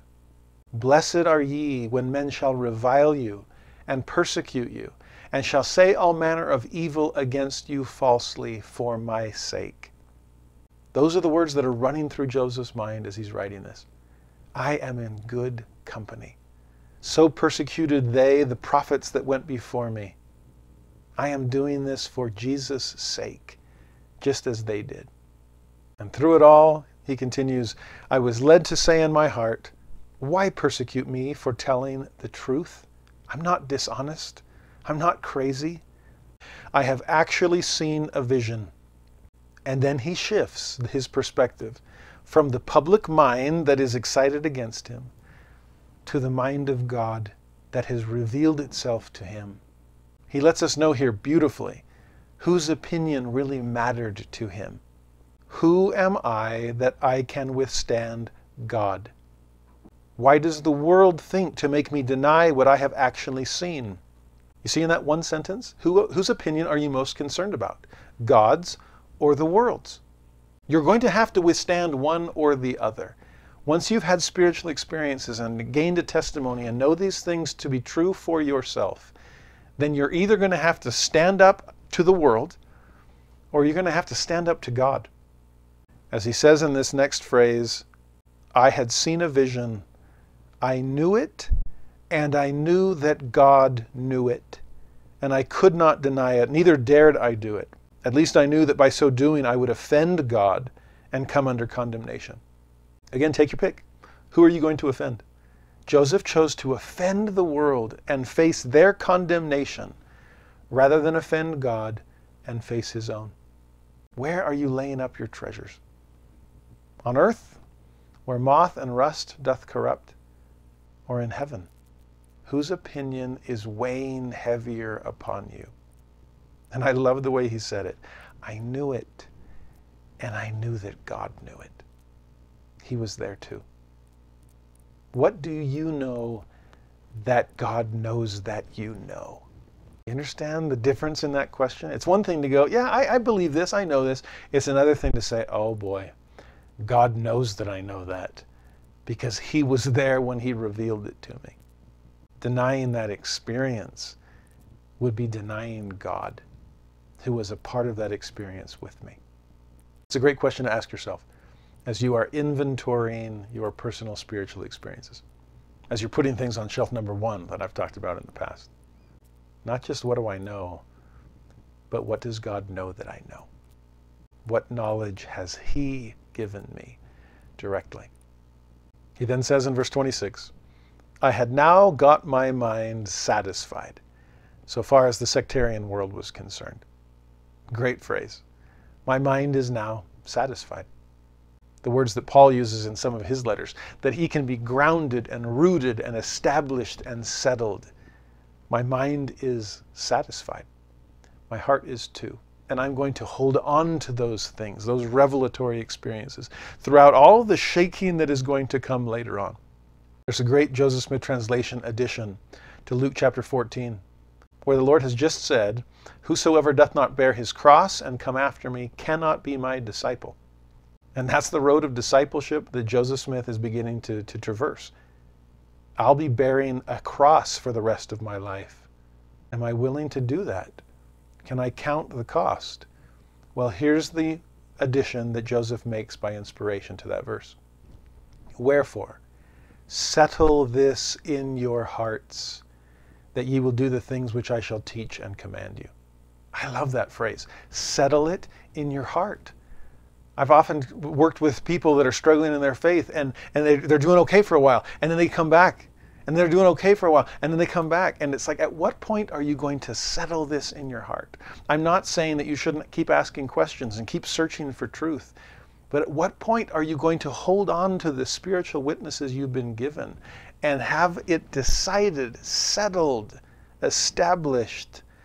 At what point will your mind be satisfied and your heart sufficiently comforted to know that God has spoken to you? And no matter the moments of silence that might follow, the dark nights of the soul, this has been settled in your heart. You know it, and you know that God knows it. Paul held on to his vision on the road to Damascus until it took him to Rome and the grave. And Joseph Smith held on to his experience in the grove until it led him ultimately to Carthage. Both of those mighty men had settled it in their hearts to do the things that God had told them, to hold on to the experiences that they'd had. They had their minds satisfied. I pray that the same can become true of you and me.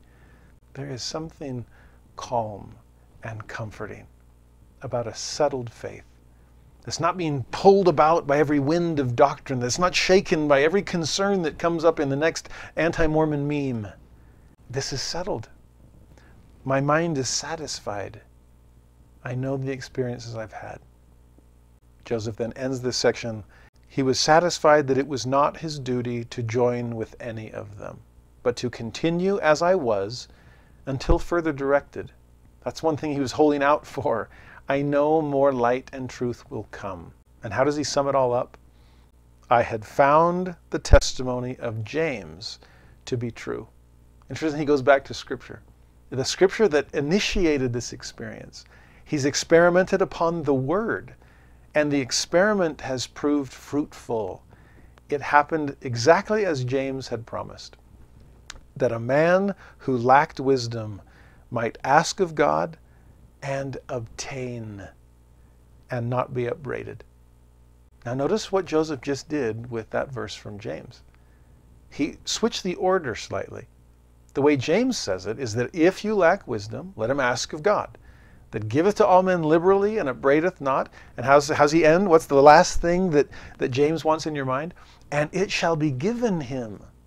In Joseph's case, he just switches the order at the end. Yes, if you ask God, you will obtain. But what was still lingering in his mind? What was that last takeaway? And you won't be upbraided. What has he just spent the last 6 verses talking about? Being upbraided by the world, by professors of religion, by people that should have been his friends. We'll see that phrase next week. By men of high standing in 22. By the great ones of the popular sects in 23. Almost everyone he shared this experience with, he was met with upbraiding, of reviling, of contempt, of persecution. But he didn't feel that from God. And that made all the difference to him.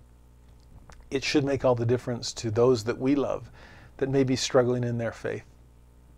So often they hesitate to ask you their questions because they're afraid of being upbraided.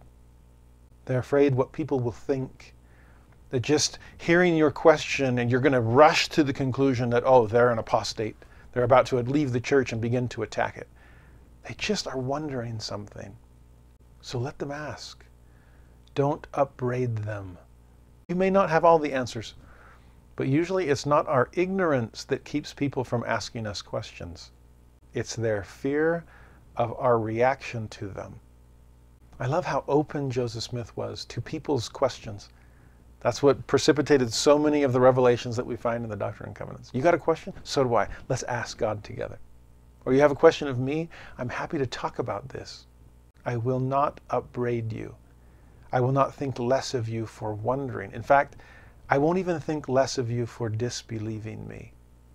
As he once said, I don't blame anyone for not believing my history. If I had not experienced what I have, I would not have believed it myself. This is the ineffable after all. This is the transcendent. This is so far beyond the norm.